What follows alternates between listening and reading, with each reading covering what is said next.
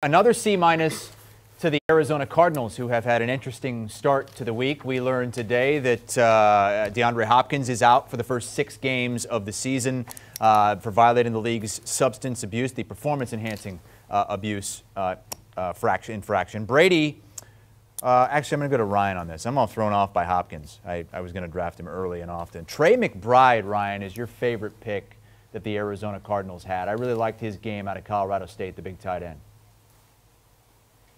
Yeah, he had 90 receptions for 1,100 yards last season, only 1 touchdown, but he led all the FBS tight ends in catches, receptions, and yards per game at 93.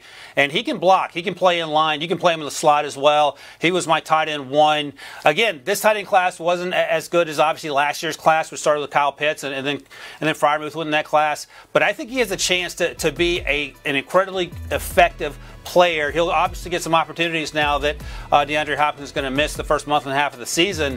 But he was the highlight for me in this draft class that, as Pete would probably tell you, wasn't exactly super exciting. They fill some needs for sure, but I think McBride, along with Zach Ertz and Max Williams, gives Kyler Murray some middle of field targets, especially now that Hopkins will be missing for some time. Do you want a sports network that delivers everything that matters about the game? The highlights, the picks, the instant analysis, no yelling, no fake debates, no politics.